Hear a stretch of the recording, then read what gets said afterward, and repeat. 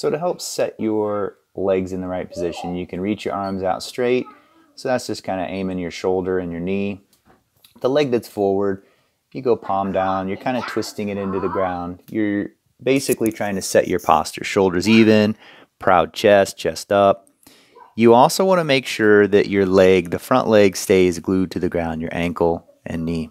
So if this is a tough position to get in for you, this might be the stretch you need. Just stay in this position and keep good posture while keeping that front leg down. If you can keep the front leg down, you have good posture. You need a little more.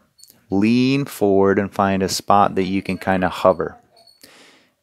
Always keep that front leg glued, and remember, you're not leaning forward with your lower back. You're kind of leaning forward and pushing forward with your hips. Now we're doing this in repetition, so we reset the posture, we go back down, trying to sniff in air through your nose. You can let it back out your mouth or your nose, whichever you prefer. We're just holding this position for 5 to 7 seconds and then returning back to your starting position.